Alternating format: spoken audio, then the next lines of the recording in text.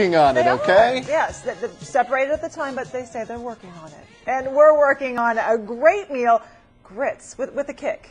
Yes, with a kick, for sure. A little spice to it. There you go. We have Chef Dean Max from Asador in the Renaissance Dallas Hotel. That's right. All right, so what are we cooking? Well, we're cooking grits. Sounds simple, right? Everybody's cooked grits. Yeah. The difference, what you're looking for with a grit is everybody gets they get lazy and they buy the instant grits, already kind of been pre-cooked, right? And it doesn't work the same that way. You're not going to get the flavor out of it. So, one of the other concerns right now too is all the, the corn, corn, because that's what grit is. Some people don't know that grits is corn. Polenta is the same thing. It's just a little finer.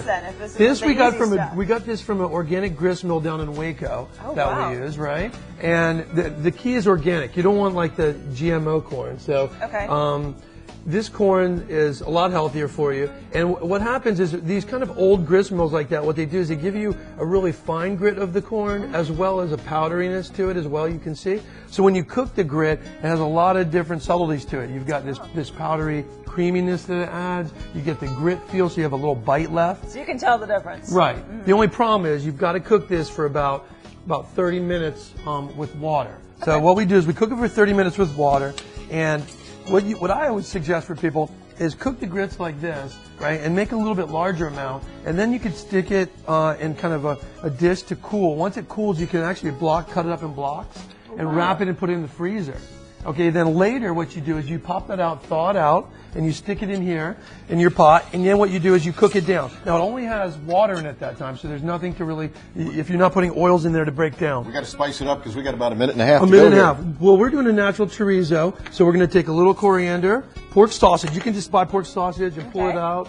We've got a little bit of peppers, fennel, garlic. We're going to put all these spices in, mix this up. Then what we do is cook it down, and this is what we get, right?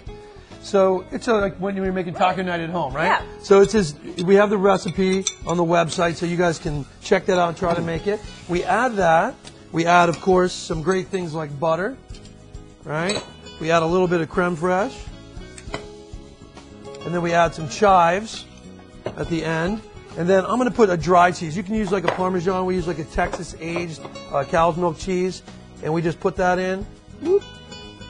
And then that's it. Now, we've got a farm dinner tonight where we host a lot of our special kind of farmers who do this kind of stuff, all of our local ingredients, from our cheese producers to our grits producers to our people who do a lot of our produce. Here's some produce that we have. We've got a beautiful these are fall squash in the zucchini family, right? Wow. And then what we do is we roast that a little bit, and then we put this inside, and we serve our grits inside of a roasted squash like this.